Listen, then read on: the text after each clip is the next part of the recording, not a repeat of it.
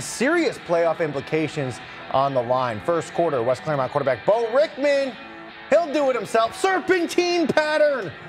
Wolves, the Wolves would wind up carrying him past the goal line. West Clermont up 7-0. Little Miami, quick response, marching right down the field. Quarterback Cam Fox, spin cycle, straight to the end zone to tie the game. However, West Clermont would find a way to win 17-7. Mike, teach me something. Coach Ben Morman doing a great job with the Wolves this year. How about West Clermont winning 5 of the past 6 games? Only loss was to Winton Woods 12-7 most recently. Looks like they're going to be number 9 in Region 4.